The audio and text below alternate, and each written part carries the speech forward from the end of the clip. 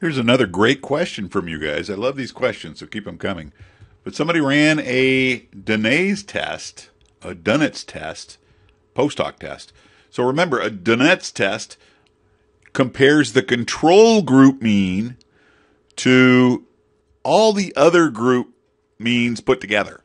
So it's like a planned comparison where it's one side, which is the control group, versus all the other possible groups put together as one giant mean.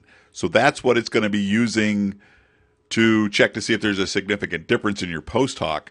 So the reason that these standard errors are all the same number, and that's the question, and that's an excellent question, is because of the Dunnett's formula. Let me pull that bad boy up here. Hold on. This right here, what's underneath this radical, this is the standard error for the Dunnett test. Okay? So it doesn't matter which comparison you make, it's always going to use the exact same standard error. I hope that answers the question there. And again, like I said, keep them coming. I love these questions. So that's it. MGZ out.